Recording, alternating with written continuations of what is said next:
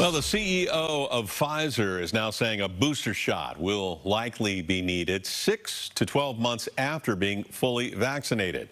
And then people may need a shot every year after that. UCSF epidemiologist Dr. George Rutherford joins us now. And Doctor, this isn't the news that people wanted to hear, I'm guessing. Was this completely out of left field, or was this expected somewhere along the line? There's a school of thought that says we may need to broaden the base of immunizations and the organisms we're immunizing for.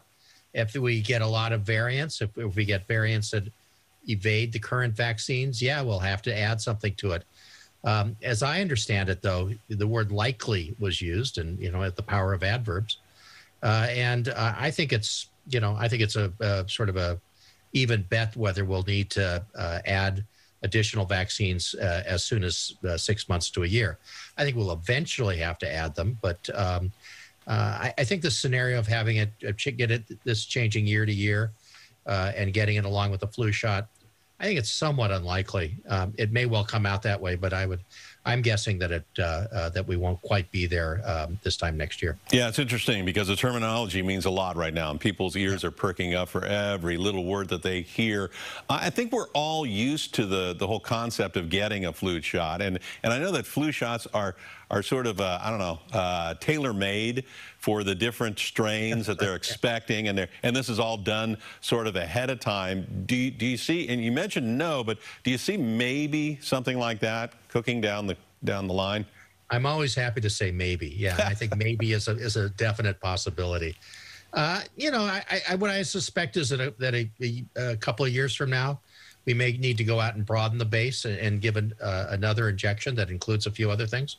Could happen sooner, may not happen at all, depending on how well we can get people vaccinated and stop transmission. Okay, and so bottom line is this is not a done deal. This may happen, may not happen. We'll have to just wait and see. Let's talk for a minute about the Johnson & Johnson vaccine. It's on hold officially right now. We're hearing that it may be a week or so before FDA can make any decision on this thing.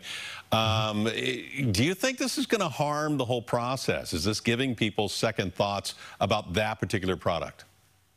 Yeah, I think it's giving people second thoughts about that particular product. I hope it doesn't give them second thoughts about the messenger RNA vaccines, the mRNA vaccines, the PFIZER and Moderna that we're using. Those don't have these problems at all. But I think that it's, you have to stop and take stock and understand how safe this is, whether we need to tailor the population for whom this vaccines could be given.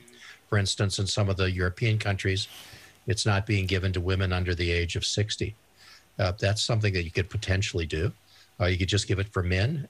There are lots of possibilities. The one-shot formulation is magic in a lot of ways, and if we can pull that one off, that'd be great. But you can't sacrifice safety with vaccines that are being given to normal people. Understood. Dr. George Rutherford, always a pleasure. Keep up the good work. Thank you so much for joining us. Bye-bye.